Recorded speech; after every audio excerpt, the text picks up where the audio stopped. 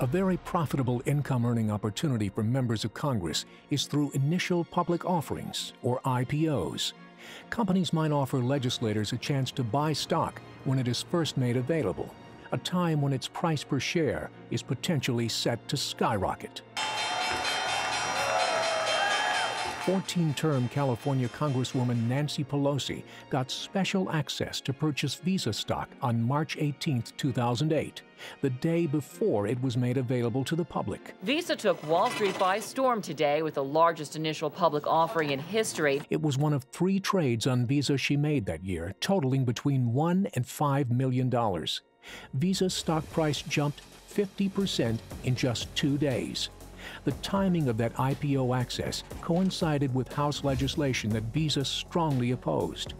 Pelosi, the Speaker at the time, never allowed the legislation to the floor for a vote.